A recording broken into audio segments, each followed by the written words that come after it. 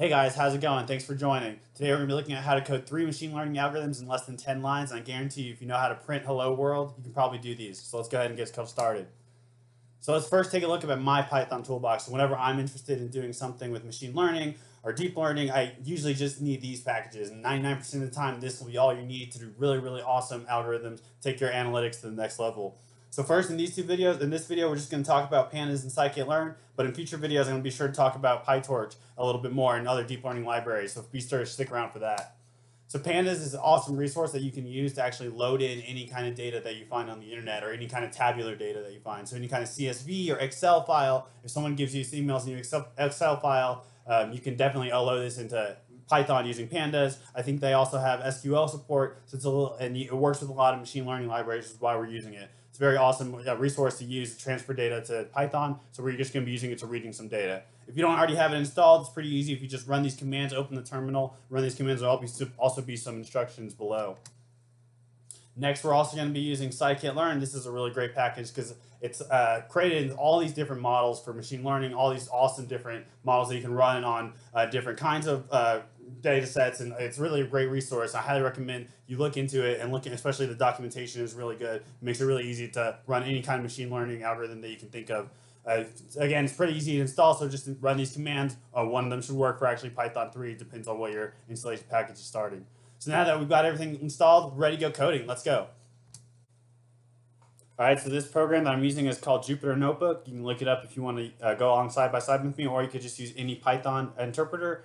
I also downloaded this hard data set in the description below that we're going to be using to illustrate some of these machine learning algorithms. So first, all we need to do is import our packages. So we just had pandas, and we're going to call that as PD.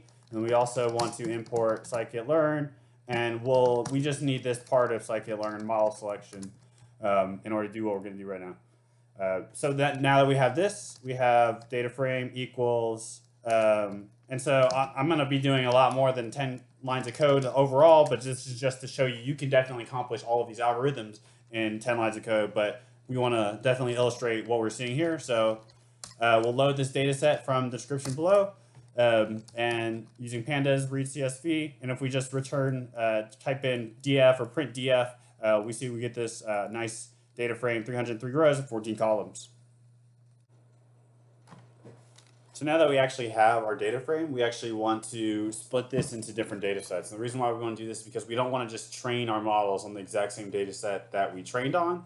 That would lead to overfitting. Essentially, we could just memorize that data. So in order to actually get a better estimate of how these models actually work, we need to split up our data set, train on a smaller section of the data set, see how it works on other parts that it didn't train on. And that will actually let us get a better estimate of how it really performs instead of just biasing our results. So that's what we're going to do now.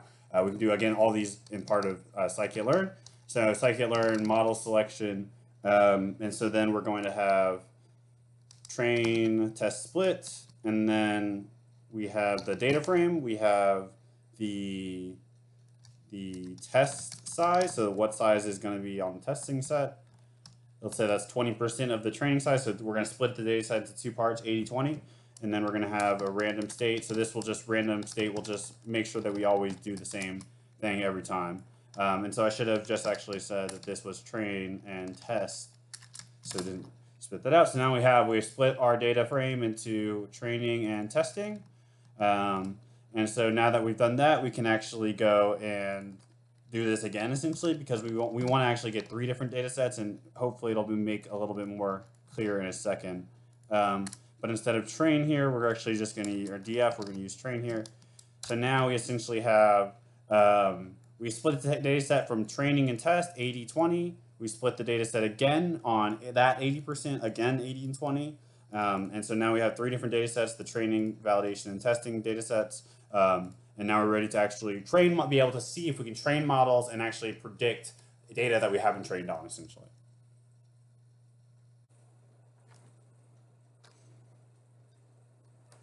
So now each of these train, test, and validation, if we go ahead and take a look at them, we see we have 193 rows for training. This whole thing is just going to count out. I actually don't know if we can just 49 rows for validation and 61 rows for testing, which is pretty much what we should expect if we have 80-20, and then again 80-20. So So then next we can actually look into splitting off the y's and the x's. So we know that train. So essentially, look, if we see our target variable is the last column, this is going to be a 1 or 0. In this data set, this represents a heart data set. We can see I have age, sex, chest pain, blood pressure, cholesterol, these different variables. And I would recommend you go look in variables because they actually we'll talk more about these variables in a second. But right now we know that the target variable is in the y column, so we want to say that train y equals that column, right? And then we can just say delete train. So we're essentially setting that target to a different one. And I'm writing this out kind of in a weird way, which is kind of verbose, but I'm hoping that this just takes into account. But you do have to be sure when you are doing this sort of thing that you need to make sure that you pull out your y's and your x's before you do your training, your data set splits essentially, or after you do your data set splits, because you want to just make sure that when you do separate them, that if you shuffle them in any way, that the y's are still related to them. But since we split already, we can just use the y's directly, use these y's as we know that they're going to be directly related to it. So we do these.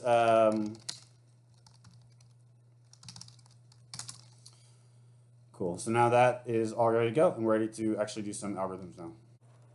Okay, now so let's try one of the algorithms using Sklearn. We're going to try SVM first. So all we need to do is say import Sklearn. Actually, we should do from Sklearn import SVM, and then here we can do some model equals sklearn SVM SVC. We just see if that, yep, so that works. So then we can say model fit, and it's honestly kind of comical how easy this one. If you can get to this point, right, if you follow it this far, the actual rest of it is pretty easy. We say train, and then we say train y. Okay, so let's fit the model with our training data and the y of our training data. Okay, so this is actually says it's working pretty much. This is the different aspects of our model, and you can look more into what these mean. I'm definitely going to have videos about explaining SVM and these hyperparameters and help you improve your models. But just know that we were able to define this SVM with the default parameters and then fit it to training data using this model fit. And then we can just check the score or the accuracy on the validation set. And looks like we've got an accuracy of 71% roughly. So that's honestly, you see how easy it was once we got to the data. So it's very easy to, all we need to do is essentially define the model, fit the model, and then evaluate the model. And that was kind of it. And you can see how kind of easy that is. And actually, it's going to be very similar to go on to the other one. So let's keep going. So starting with the random forest, it's actually very, very similar. We're going to pretty much copy and paste most of what we're doing except for the import statement. So we can just say some scikit-learn ensemble. So this is where we actually specify the kind of model, the actual model that we use, and then we just say model equals, and then model fit. We can actually, in fact, I'll just copy and paste this. So same exact thing. We're going to fit the model, and then we're going to score the model. I'm going to see how it performs. So I forgot the function call here. So this ends up being a little bit worse off than the SVM. So let's go ahead and try something else as well.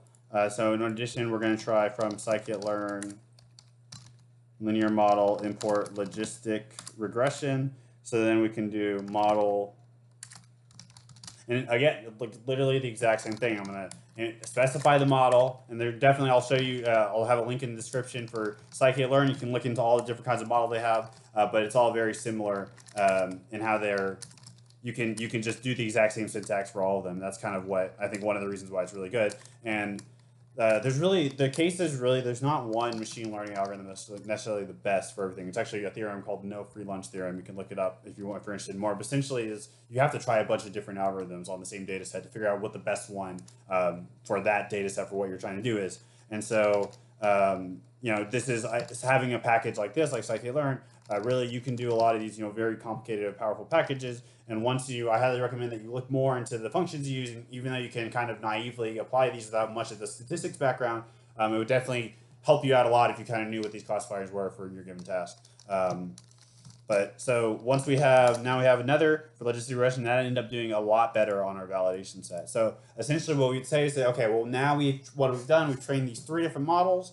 So let's kind of wrap up our results. So we want to say, we know that basically the model score is the accuracy. We know that we have 3 different models. For the SVM, the accuracy is 71%, 69% from the random forest, and 79% on the logistic regression. So next, we're actually going to try to evaluate these on the testing data set.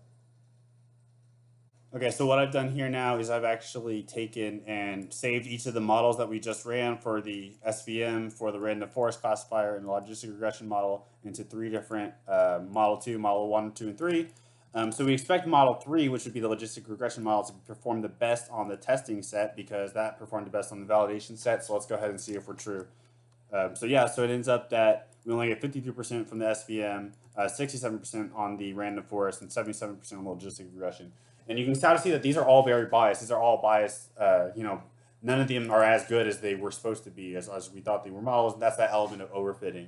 So yes, it's really easy to apply, and I hope you learned something. And if you did, definitely leave a subscribe, a like, so that YouTube can actually learn something using their deep learning on our likes, and you can help me reach other people and help me out there. But the idea is that essentially you can naively apply these algorithms to these sorts of data sets very easily. And I think it's very important, and we're going to talk about in the next video, about how we should really go into the depths of these data, make sure our data is properly normalized and clean before we do these models, because I think we can definitely improve this. So stick around, and we're going to look to improve these models a little bit more. Thanks.